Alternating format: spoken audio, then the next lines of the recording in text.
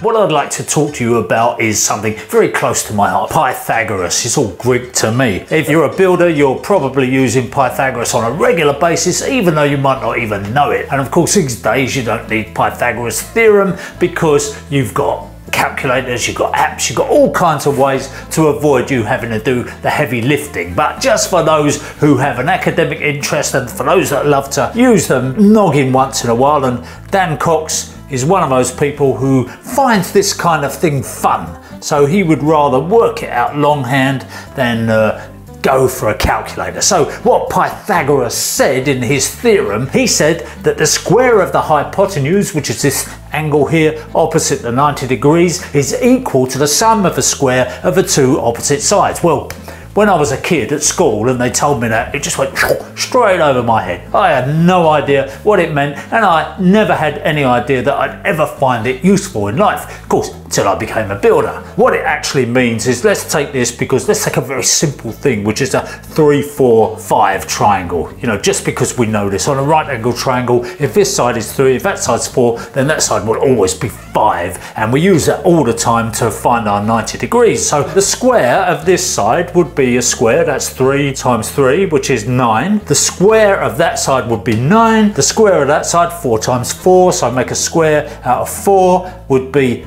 16. So what we're saying is 9 plus 16, which is the sum of those two squares.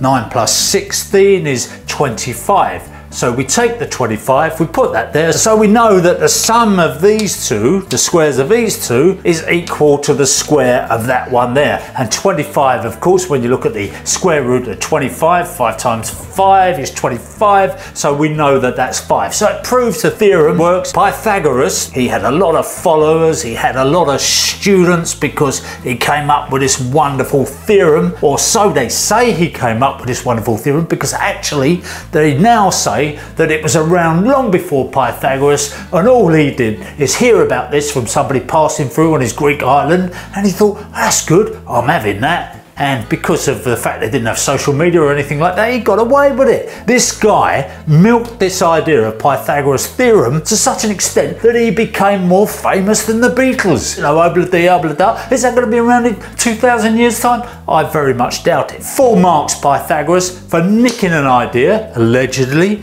and milking it to such an extent that what he did is he built up a vast following of people, an entourage of hangers-on. He formed a secret society, he swore all his followers to secrecy, and they sat around and they talked about philosophy and they talked about mathematics, sat on a harbour wall there and had a high old life. And the only reason that they were able to have a high life is because they had slaves. Yes, not only the Romans but the Greeks also had slaves to do all their fetching and carrying for them, so they could sit around thinking about stuff. So there's another reason to not like Pythagoras. 1, we think he nicked a theorem. 2, we think he was involved in slavery. But it gets even worse than that, because the next thing we find out about Pythagoras is that he had one particularly bright student who went, hang on, Mr. Pythagoras, I don't think your theorem stands up. He said, because what if you can't square a number? What if this side is actually 1? What's the square root of 1? And Pythagoras thought,